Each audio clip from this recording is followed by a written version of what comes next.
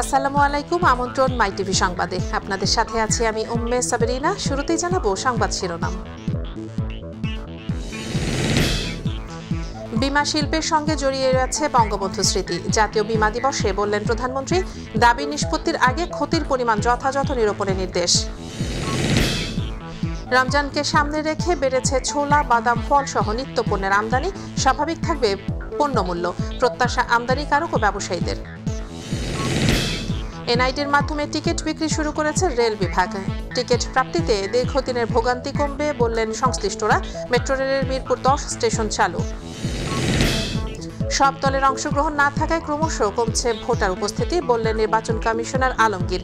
আগামী নির্বাচন হবে সংবিধান অনুযায়ী অবাধ, সুষ্ঠু ও নিরপেক্ষ।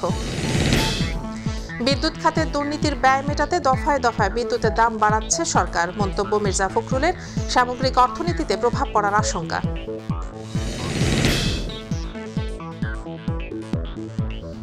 দর্শক শুনছিলেন সংবাদ শিরোনাম, এবার বিস্তারিত। বিমা শিল্পের সঙ্গে বঙ্গবন্ধু স্মৃতি জড়িয়ে রয়েছে উল্লেখ করে প্রধানমন্ত্রী শেখ হাসিনা এই শিল্পের বিকাশে আরও জনসচেতনতা বাড়ানোর তাগিদ দিয়েছেন। সকালে বঙ্গবন্ধু আন্তর্জাতিক সম্মেলন কেন্দ্রে আয়োজিত জাতীয় বিমা দিবসের অনুষ্ঠানে তিনি এমনই তাগিদ দেন। এ সময় ক্ষতির পরিমাণ যথাযথভাবে নিরূপণ না করে মোটা অঙ্কের বিমা দাবি নিষ্পত্তি না করতে সংশ্লিষ্টদের নির্দেশ দেন প্রধানমন্ত্রী। পরিবহনে বিমা অপরিহার্য উল্লেখ করে থার্ড পার্টি বিমা নিয়ে বিস্ময় প্রকাশ করেন সরকার প্রধান। সাইদুর রহমান আবিরের রিপোর্ট। জাতীয় বিমা দিবস উপলক্ষে বঙ্গবন্ধু আন্তর্জাতিক সম্মেলন কেন্দ্রে আয়োজিত অনুষ্ঠানে প্রধান অতিথি হিসেবে অংশ নেন প্রধানমন্ত্রী শেখ হাসিনা। জীবন বীমা এবং সাধারণ বীমা ক্যাটাগরিতে বীমা দাবি পূরণে গুরুত্বপূর্ণ অবদান রাখায় পপুলার লাইফ ইন্স্যুরেন্স সহ 4টি প্রতিষ্ঠানের শীর্ষ কর্তাদের হাতে পুরস্কার তুলে দেন প্রধানমন্ত্রী। প্রধানমন্ত্রী বলেন, বঙ্গবন্ধু শেখ মুজিবুর রহমান আলফা ইন্স্যুরেন্স কোম্পানিতে বসেই 6 দফার খসড়া তৈরি করেছিলেন। তাই বাংলাদেশের স্বাধীনতার সঙ্গে বীমা শিল্পের গভীর সম্পর্ক রয়েছে। যেহেতু জীবন জীবিকার জন্য কিছু করতে হবে, ইন্স্যুরেন্স কোম্পানিতে যে এই ইন্স্যুরেন্স কোম্পানিটা যার ছিল তিনি বাবার বন্ধুই ছিলেন অনেক আগে থেকে। তিনি তাকে বললেন যে এই অঞ্চলের দায়িত্বটা তাকে নিতে হবে। সেই থেকে তিনি ইন্স্যুরেন্স কোম্পানিতেই কিন্তু এই অঞ্চলের প্রধান হিসেবে কাজ করতেন এবং ওই ইন্স্যুরেন্স কোম্পানিতে বসেই তখন এই 6 দফা প্রণয়নটা ওখানে বসেই তিনি করেছিলেন। কাজে আমাদের যে স্বাধীনতা অর্জন বা 6 দফা প্রণয়ন এবং 6 দফার ভিত্তিতেই যে 70-এর নির্বাচন, এই 6 দফাটা কিন্তু সেই ইন্স্যুরেন্স কোম্পানি সেখানে বসেই কিন্তু প্রণয়ন করা। কাজে বাংলাদেশের স্বাধীনতার ইতিহাসের সাথেও আমি বলবো এই ইন্স্যুরেন্সের একটা যোগসূত্র রয়ে গেছে। এটা হলো বাস্তবতা। 75-এর পর যারা রাষ্ট্র পরিচালনা করেছে তারা সন্ত্রাস, জঙ্গিবাদ ও বোমা হামলা সহ নানান অপকর্ম করে দেশকে পিছিয়ে দিলেও 21 বছর পর ক্ষমতায় এসে আওয়ামী লীগ দেশকে সামনের দিকে এগিয়ে নিয়েছে। যেখানে জাতির পিতা রেখে গিয়েছিলেন যে বাংলাদেশ আবার পিছন দিকে চলে যাচ্ছিল, সেই বাংলাদেশকে আমরা সামনের দিকে এগিয়ে নিয়ে যাব। 21 বছর পর সরকার গঠন করি। সরকার গঠন করার পর থেকে আমাদের প্রচেষ্টা দেশের সার্বিক উন্নয়ন কিভাবে করব এবং সেই পরিকল্পনা নিয়ে এগিয়ে যাই। মোটা অঙ্কের বিমা দাবি নিষ্পত্তিতে আরও সতর্ক হওয়ার তাগিদ দেন প্রধানমন্ত্রী। অনৈতিক চাপের কাছে নতি স্বীকার না করারও নির্দেশ দেন তিনি। এই যথাযথভাবে তদন্ত না করে কারো চাপে পড়ে কোনো টাকা দেবেন না। আগুন লাগলো এক ফ্ল্যাটে, সেই ফ্ল্যাটে কোনো ইন্স্যুরেন্স করা ছিল না, কিন্তু পাশের আরেকটা ফ্ল্যাটে ইন্স্যুরেন্স ছিল, সেখানে হয়তো কিছুটা আগুন লেগেছিল, কিন্তু মোটা অঙ্কের একটা টাকা বের করে নিয়ে গেল। একটা ফ্ল্যাটে 40 কোটি টাকার মতো কি সম্পদ থাকতে পারে যে ইন্স্যুরেন্স কোম্পানি 40 কোটি টাকা তাকে দেবে? এর জবাব আছে আপনাদের কাছে? যে টাকাটা কীভাবে গেল সাধারণ বিমা থেকে? আমার কাছে এই ধরনের একটা ঘটনা এসেছে সামনে, আমি এটার উপরে তদন্ত করাবো। থার্ড পার্টি বিমা বন্ধ করার পরও তা কিভাবে চলছে তা নিয়ে বিস্ময় প্রকাশ করেন প্রধানমন্ত্রী শেখ হাসিনা। যথেষ্ট বিমা ছাড়া এই সড়কে কোনো পরিবহন যেন না চলে, সেদিকে আমাদের বিশেষ দৃষ্টি দিতে হবে। সাইদুর রহমান আবির, মাইটিভি, ঢাকা। এরপর সেবার মনোভাব নিয়ে কাজ করতে চিকিৎসকদের প্রতি আহ্বান জানিয়েছেন রাষ্ট্রপতি মোহাম্মদ আব্দুল হামিদ। বুধবার বিকেলে কিশোরগঞ্জের করিমগঞ্জে রাষ্ট্রপতি আব্দুল হামিদ মেডিকেল কলেজে এক অনুষ্ঠানে তিনি এ আহ্বান জানান। রাষ্ট্রপতি আরও বলেন, মেডিকেল কলেজ প্রতিষ্ঠা করে শুধু ব্যবসা করলে চলবে না, মানুষকে সেবাও দিতে হবে। মেডিকেল কলেজকে টাকা বানানোর যন্ত্রে পরিণত না করে মানুষ যেন স্বল্প খরচে ও সহজে দ্রুত চিকিৎসা সেবা পায় তা নিশ্চিত করতে হবে। সত্যিকারভাবে মানুষের সেবা করার জন্য এই হসপিটাল করলে আমি আছি। টাকা কামাই করার জন্য যন্ত্র হিসাবে একটা প্রতিষ্ঠান হিসাবে থাকবে এটা কিন্তু না। এটা প্রতিষ্ঠান চালাবার জন্য যেটুকু দরকার এটুকু নিয়ে এখানে যাতে একটা ভালো শিক্ষার ব্যবস্থা হয়, মানুষের চিকিৎসা ভালো হয় এই ধরনের, এবং এটার একটা সুনাম সুখ্যাতি যেন চতুর্দিকে ছড়িয়ে পড়ে, ঠিক এইভাবে চালাতে হবে। রমজান মাসের অতিরিক্ত চাহিদাকে সামনে রেখে বেনাপোল, ভোমরা ও হিল স্থলবন্দর দিয়ে ছোলা, বাদাম, আদা, রসুন সহ নিত্যপণ্যের আমদানি বেড়েছে। কোনো জটিলতা ছাড়াই বন্দর থেকে সরাসরি পণ্য কেনা বেচার সুযোগ থাকায় খুশি আমদানিকারক ব্যবসায়ীরা। এতে করে রমজান মাসে নিত্য প্রয়োজনীয় পণ্যের দাম কমার আশা করছেন ব্যবসায়ীরা। প্রতিনিধিদের পাঠানো তথ্যচিত্রে আতিকুর রহমান তিতাসের রিপোর্ট। রমজান মাসে চাহিদা থাকায় দেশের স্থলবন্দরগুলো দিয়ে ছোলা, বাদাম, আদা, রসুন ও ফলের চাহিদা বেড়েছে। জটিলতা ছাড়াই বন্দর থেকে সরাসরি পণ্য কেনাবেচার সুযোগ থাকায় খুশি আমদানিকারক ও ব্যবসায়ীরা।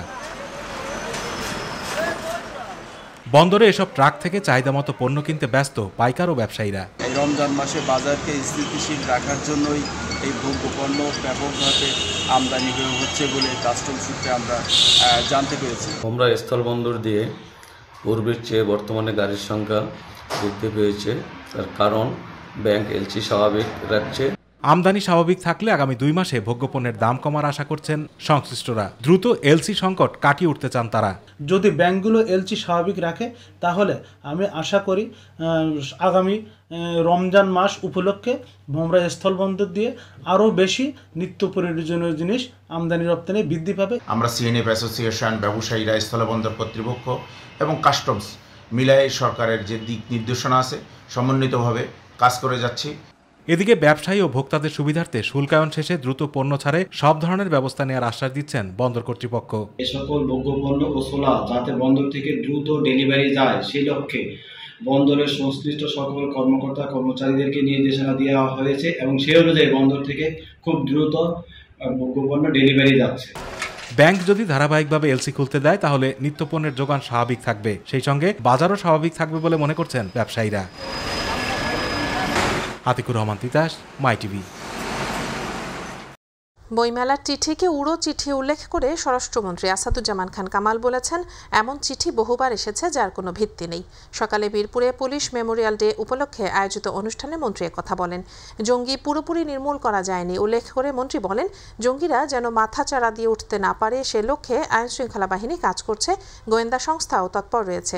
নির্বাচনের সময়ে সব রাজনৈতিক দল মাঠে থাকে, একে রাজনৈতিক অঙ্গন উত্তপ্ত বলা যাবে না বলেও এ সময় মন্তব্য করেন আসাদুজ্জামান খান কামাল। এবং আমাদের গোয়েন্দা সংস্থা, আমাদের নিরাপত্তা বাহিনী, বিশেষ করে পুলিশ, র্যাব, এরা ভালো কাজ করছে বলেই আজকে এই যে আন্তর্জাতিকভাবে যে জঙ্গির উত্থান হয়েছিল সারা বিশ্বে, সেটা তো বটেই। আমাদের সন্ত্রাস এর মাধ্যমে আমাদের দেশকে অকার্যকর করতে চেয়েছিল, সবগুলোই আমরা আজকে কন্ট্রোলে নিয়ে আসছি। জাতীয় পরিচয়পত্রের মাধ্যমে টিকিট বিক্রি শুরু করেছে রেল বিভাগ। যাত্রীদের এখন থেকে পরিচয়পত্র যাচাই সাপেক্ষে নিবন্ধন করে ট্রেনের টিকিট কাটতে হবে। এতে টিকিট প্রাপ্তির দীর্ঘদিনের ভোগান্তি কমবে বলে জানান সংশ্লিষ্টরা। একই সঙ্গে কমবে কালোবাজারি দৌরাত্ম্য। মহিবুল কাদেরের রিপোর্ট। টিকিট যার ভ্রমণ তার, এই প্রতিপাদ্যে জাতীয় পরিচয়পত্রের মাধ্যমে টিকিট বিক্রির কার্যক্রম শুরু করল রেল বিভাগ। এখন থেকে নিবন্ধন করে কিনতে হবে রেল টিকিট। নতুন এই নিয়ম কার্যকরের ফলে একজনের টিকিটে অন্যজন ভ্রমণ করতে পারবে না। অন্যের টিকিটে ভ্রমণ করলে দিতে হবে জরিমানা। সরজমিনে কমলাপুর রেলওয়ে স্টেশনে গিয়ে দেখা যায় রেলের টিকিট কেনার জন্য অনলাইন রেজিস্ট্রেশন করতে ভোগান্তিতে পড়ছেন সাধারণ যাত্রীরা। তবে এই ভোগান্তিকে সাময়িক বলে জানান Kamalapur rail station manager Mohammad Masud Sarwar. এতদিন ভিড় ছিল না, তা আজকে যেটা লক্ষ্য করলাম যে একটু ভিড়টা বেড়েছে, সেটা আমাদের মাথায় আছে। আমরা ইনশাল্লাহ আগামীকাল থেকে বা বিকাল থেকে বুথ বাড়াবো। আপনাদের মাধ্যমে আমরা চাচ্ছি যে আপনারাও এটা প্রচারণা করেন, মানুষ ঘরে বসে রেজিস্ট্রেশন করতে পারবে, যার মোবাইল নিয়ে সে অন্য কারো হেল্প নিয়ে এটা করতে পারবে। সেই প্রচারণাটা যদি আপনারা চালান, আমরা মনে করি সার্বিকভাবে জনসাধারণের কল্যাণে আসবে। সকালের নতুন টিকিট ব্যবস্থা উদ্বোধন করার পর সাংবাদিকদের প্রশ্নে রেলমন্ত্রী জানান, পর্যায়ক্রমে রেলওয়ে টিকিটিং ব্যবস্থা পুরোপুরি অনলাইন ভিত্তিক করা হবে। কোনো যাত্রী তার ন্যাশনাল আইডেন্টি কার্ড এটি ব্যবহার করে রেজিস্ট্রেশন করবে আগে, এবং রেজিস্ট্রেশন ছাড়া কোনো টিকিট পাওয়া যাবে না, এবং এটি যাতে আরও মানুষের কাছে সহজলভ্য এবং কোনো রকম অভিযোগ ছাড়াই আমাদের যাত্রীদের কাছে আমরা এই সেবাটি পৌঁছে দিতে পারি, সেটার জন্য বিভিন্ন রকম আউটসোর্সিং যেটা সেগুলো আমরা করার চেষ্টা করেছি। যাত্রীরা নিবন্ধনের জটিলতায় পড়লেও রেলের টিকিট সহজলভ্য হয়েছে, কারণ নতুন প্রক্রিয়ায় কালোবাজারিদের টিকিট কেনা বন্ধ হয়েছে বলেই মনে করছেন যাত্রীরা। মহিবুল কাদের, মাইটিভি, ঢাকা। মেট্রো রেলের পঞ্চম স্টেশন হিসেবে মিরপুর 10 চালু হলো আজ। উত্তরা দিয়াবাড়ি থেকে কমলাপুর পর্যন্ত নির্মাণাধীন 21.26 কিলোমিটার মেট্রো লাইনের দিয়াবাড়ি আগারগাঁও অংশ গত 28 ডিসেম্বর উদ্বোধন করেন প্রধানমন্ত্রী শেখ হাসিনা। পরের দিন থেকে এই দুই স্টেশনের মধ্যে বিরতিহীনভাবে ট্রেন চালু হয়। পরে চালু হয় পল্লবী ও উত্তরা সেন্টার স্টেশন। আগামী 26 মার্চের মধ্যে উত্তরা সাউথ, মিরপুর 11, শেওড়াপাড়া, কাজীপাড়া স্টেশন চালুর পরিকল্পনা রয়েছে মেট্রো রেল পরিচালনা দায়িত্বে থাকা সরকারি কোম্পানি DMTCL এর।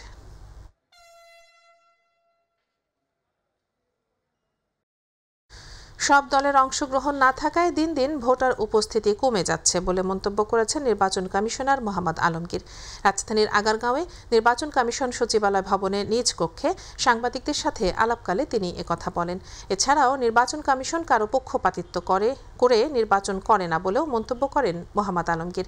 আগামী জাতীয় সংসদ নির্বাচন অবাধ, সুষ্ঠু ও নিরপেক্ষ করতে সংবিধান অনুযায়ী স্বচ্ছতার সাথে জাতিকে নির্বাচন উপহার দেওয়া হবে বলেও জানান নির্বাচন কমিশনার মোহাম্মদ আলমগীর। বিদ্যুৎ খাতে দুর্নীতির ব্যয় মেটাতে সরকার দফায় দফায় দাম বাড়াচ্ছে বলে মন্তব্য করেছেন মির্জা ফখরুল ইসলাম আলমগীর।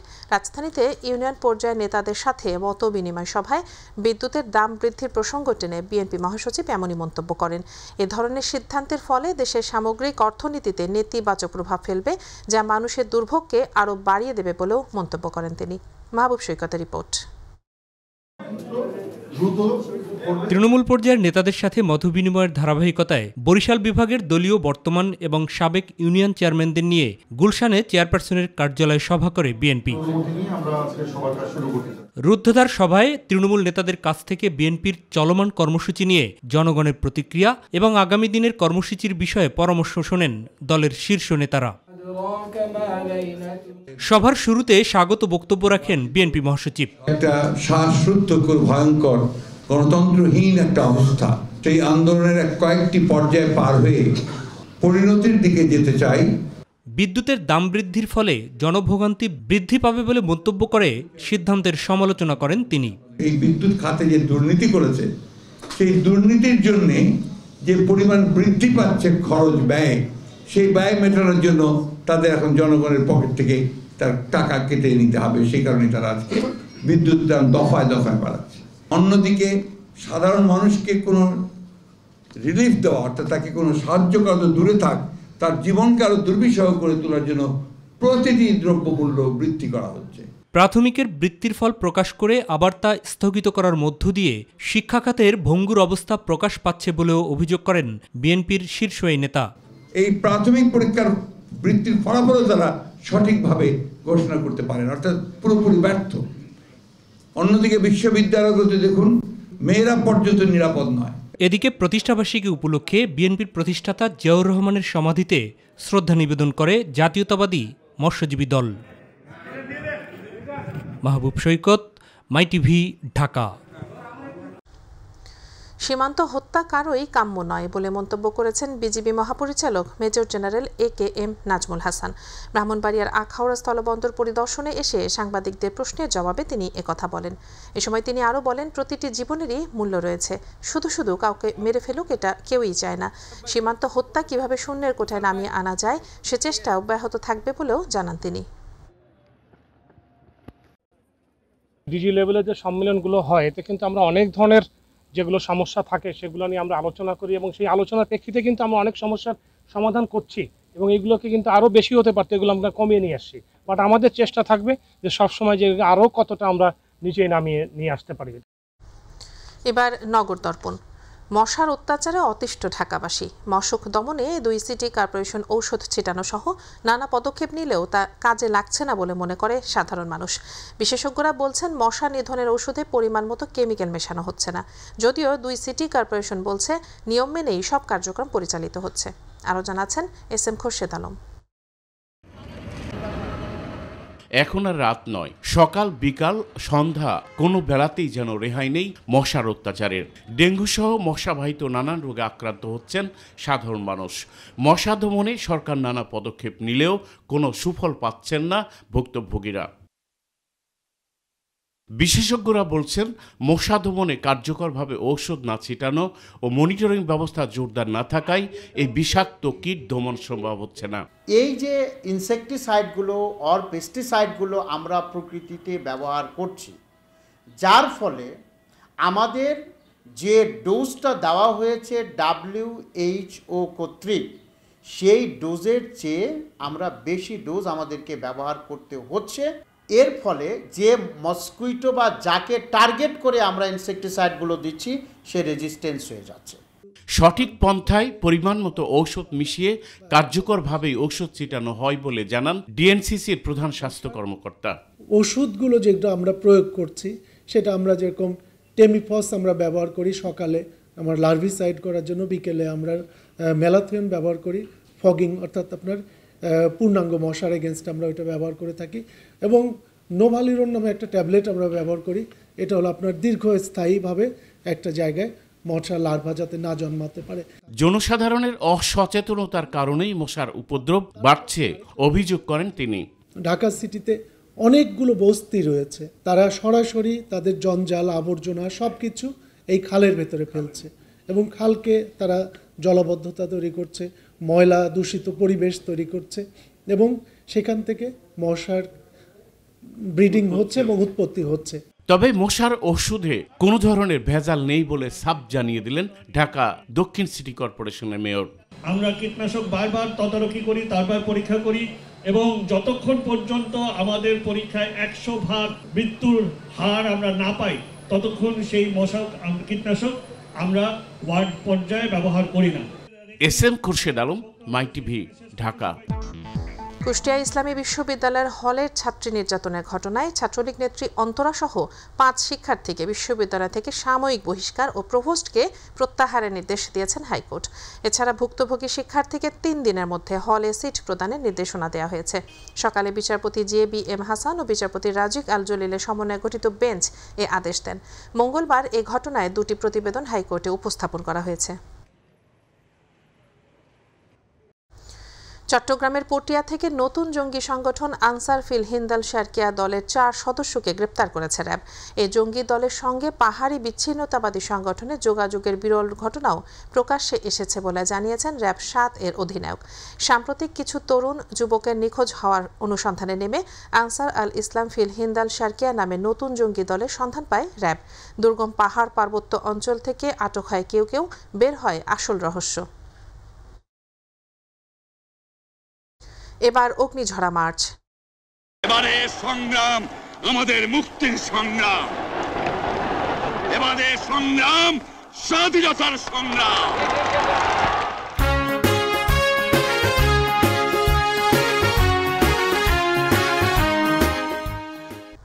শুরু হলো বাঙালির আন্দোলন সংগ্রামের মাস অগ্নিঝরা মার্চ। 1971-এর মার্চ মাসের প্রতিটি দিনই ছিল বাংলাদেশের স্বাধীনতা সংগ্রামের একটি অধ্যায়।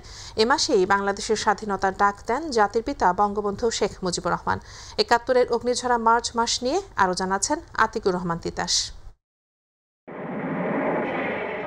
শুরু হলো অগ্নিঝরা মার্চ, মহান স্বাধীনতার মাসের প্রথম দিন আজ। আনুষ্ঠানিক সশস্ত্র মুক্তিযুদ্ধ শুরুর মাস। বাংলার আন্দোলন সংগ্রামের ঘটনাবহুল বেদনাবিধুর স্মৃতিবিজড়িত 1971-এর এই মার্চ মাসেই জাতির পিতা বঙ্গবন্ধু শেখ মুজিবুর রহমানের নেতৃত্বে শুরু হয় অসহযোগ আন্দোলন। এবং তোমাদের যা কিছু আছে তাই নিয়ে প্রস্তুত থাকো। 1971 সালের 1 মার্চ পাকিস্তানের তৎকালীন প্রেসিডেন্ট ইয়াহিয়া খান বেতার ভাষণে 3 মার্চ গণপরিষদের অধিবেশন স্থগিত ঘোষণা করেন। বেতারে এই ঘোষণা প্রচারের পর প্রচণ্ড বিক্ষোভে ফেটে পড়ে ঢাকা। এ সময় তৎকালীন ঢাকা স্টেডিয়ামে পাকিস্তান বনাম বিশ্ব একাদশের ক্রিকেট খেলা চলছিল। ইয়াহিয়া খানের এই ঘোষণার সঙ্গে সঙ্গে দর্শক খেলা ছেড়ে বেরিয়ে আসে। ক্ষুব্ধ ছাত্ররা প্রথমবারের মতো স্লোগান দেয়, বীর বাঙালি অস্ত্র ধরো, বাংলাদেশ স্বাধীন করো। ছাত্ররা বঙ্গবন্ধু শেখ মুজিবুর রহমানের কাছে কর্মসূচি ঘোষণার দাবি জানান। বিক্ষোভ স্লোগানে উত্তাল হয়ে ওঠে ঢাকা সহ গোটা দেশ। বঙ্গবন্ধু 2 ও 3 মার্চ তৎকালীন পাকিস্তানে সর্বাত্মক হরতালের ডাক দেন এবং 7 মার্চ তৎকালীন রেসকোর্স ময়দানে জনসভার ঘোষণা দেন।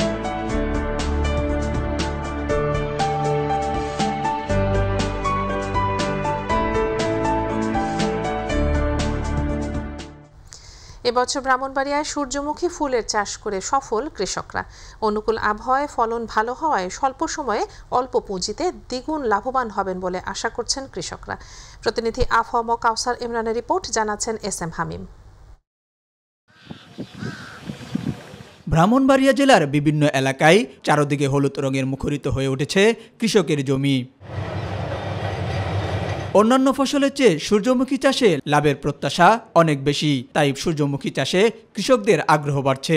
তৈলের ঘাটতি লাঘবের জন্য আমি এই চাষটা করি এবং বিগত 3 বছর আমি অধিক লাভবান হয়েছি। ধারাবাহিকতা বজায় রাখতে পারলে আমরা আশা করতেছি যে সামনের উৎপাদন আরো বৃদ্ধি পাবে। মাঠ জুড়ে সূর্যমুখীর সৌন্দর্য দেখতে জেলা সদর সহ আশপাশ এলাকা থেকে সৌন্দর্য পিপাসুরা দল বেঁধে ছুটে আসছেন সূর্যমুখী ফুলের বাগানে। ফ্যামিলি সহ ঘোরার জন্য ভালো লাগছে, ভালো সময় কাটছে। এই ঘুরতে আসছি বড় বোনকে নিয়ে। আমি আমার বাবার সাথে এখানে ঘুরতে এসেছি, আমার অনেক ভালো লাগছে। তো আমি আসছি আমার ফ্যামিলিদেরকে নিয়ে দেখার জন্য। সূর্যমুখী আবাদের ধারাবাহিকতা বজায় রাখতে পারলে দেশে তেলের ঘাটতি পূরণ হবে এবং কৃষক আর্থিকভাবে লাভবান হবে বলে জানান কৃষি বিভাগ। 25 থেকে 30 হাজার কোটি টাকার মতো ভোজ্য তেল আমদানি করে। তো আমরা এই যদি তৈল জাতীয় ফসল বৃদ্ধি করি, এই বৈদেশিক মুদ্রাটা কিন্তু আমরা সাশ্রয় করতে পারি। সেই লক্ষ্যেই কৃষি সম্প্রসারণ অধিদপ্তর কাজ করে যাচ্ছে। চলতি মৌসুমে ব্রাহ্মণবাড়িয়া জেলায় বিভিন্ন এলাকায় 170 হেক্টর জমিতে আবাদ হয়েছে সূর্যমুখী ফুলের। SM হামিম, myTV নিউজ ডেস্ক। জানাবো প্রবাসের সংবাদ।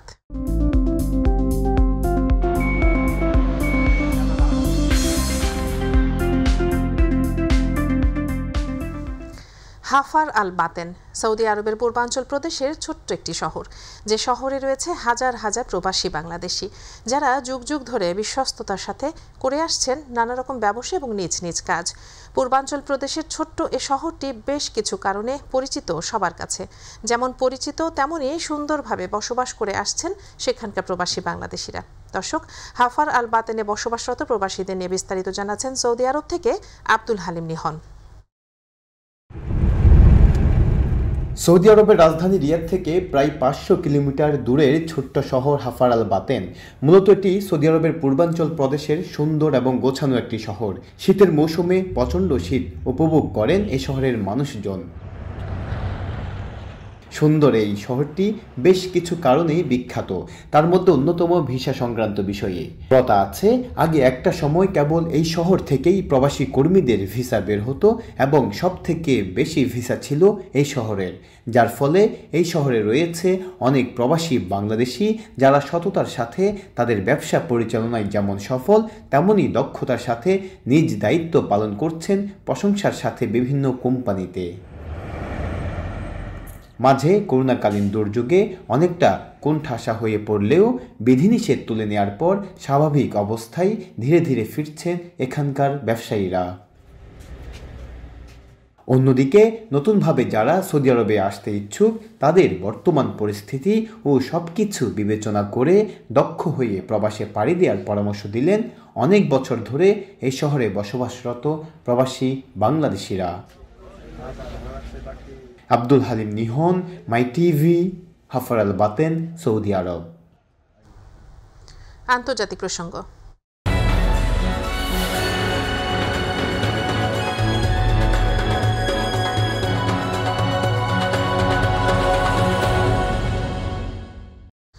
গ্রিসের উত্তরাঞ্চলে দুটি ট্রেনের মুখোমুখি সংঘর্ষে 16 জন নিহত হয়েছেন, আহত হয়েছেন অনেকে।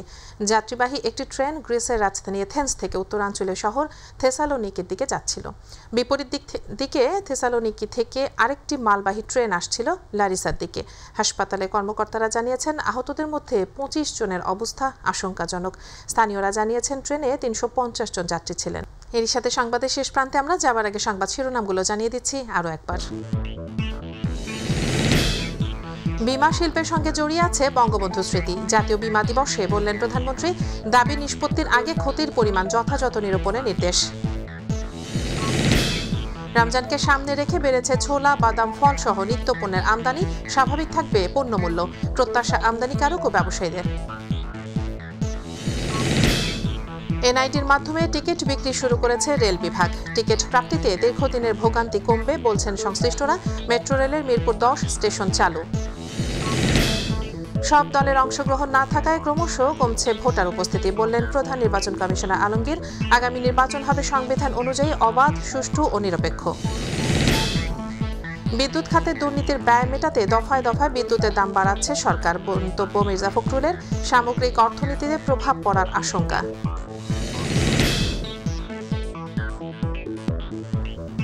দর্শক, এই ছিল এখনকার সংবাদে। পরে সংবাদ দেখার আমন্ত্রণ জানিয়ে বিদায় নিচ্ছি আমি উম্মে সাবেরিনা। এতক্ষণ সাথে থাকার জন্য ধন্যবাদ সবাইকে। আল্লাহ হাফেজ।